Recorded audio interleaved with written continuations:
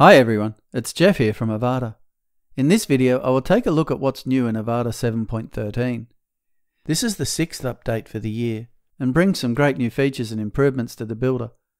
While we are still prioritizing our development work on our next major release, Avada 8, we will continue to develop the Avada 7 series right up until the release of Avada 8.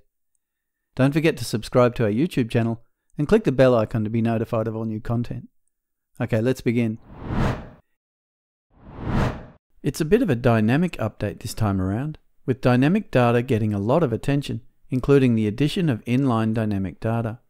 There is now a dynamic data inline element with many dynamic data endpoints to choose from, depending on the plugins you have installed. You can add the element multiple times, allowing the possibility of several endpoints in one single block of text. This gives you enormous flexibility with dynamic data. And not only is there the inline element, there is also an easy-to-use syntax allowing you to write dynamic data directly into element and SEO post options. See the dynamic data element documentation for all information on the inline element, and for a broader rundown on dynamic data in Avada, see the linked video. Furthermore, a dynamic data option has been added to the column background image slider. And finally, several new dynamic data endpoints have been added, including WooCommerce order status, search terms, and the events calendar event ticket forms, subscribe button, and event category colors. Avada 7.13 also brings a new element, the text path element, which allows you to place text along any one of 10 pre-built SVG paths, or you can even upload your own custom SVG path.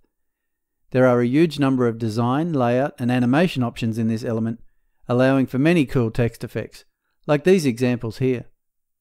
See the How to Use the Text Path Element documentation and video for more information about this exciting new addition. Avada Forms is another area that has received some new features. Conditional logic options have been added to Avada Forms notifications, allowing you to determine when notifications are sent based on user input meeting certain conditions. You can select any form field and set any condition you like. You can even add multiple conditional logic statements for complex situations. Also in notifications, a word wrap option has been added for labels in the notification email. Conditional logic has also been added to the submit button and the title element when added to forms.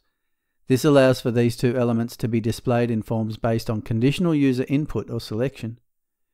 A read-only option has also been added to the text field and text area field elements for adding uneditable content that is submitted. And finally, for accessibility, field set and legend tags have been added to Avada Forms radio, checkbox, and image select elements. With the off-canvas builder, a small but powerful new option has been added to enable a push option for off-canvas sliding bars in the top position. See the Adding an Off-Canvas Top Banner with a Push Transition video for an example of this. Additionally, link decoration has been added to off-canvas, along with an option for exclusion.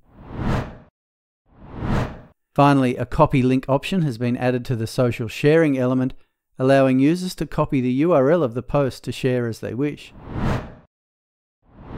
Other updates include adding responsive options for image carousel maximum columns, a password reveal icon for the user login element, post ID and type added to conditional rendering, a post excerpt field added to the settings in the live builder, and support in conditional rendering logic for ACF option pages. Okay, that's the rundown of what's new in Avada 7.13. For the full list of all new features, improvements, and fixes, see the changelog. And make sure to always keep Avada up to date to access all new features and improvements. Okay, that's it for this video. Make sure you subscribe to our YouTube channel to keep up with all the latest videos. And if you have any questions or need assistance, please create a support ticket and our team will gladly assist you. As always, we want to thank you for choosing Avada.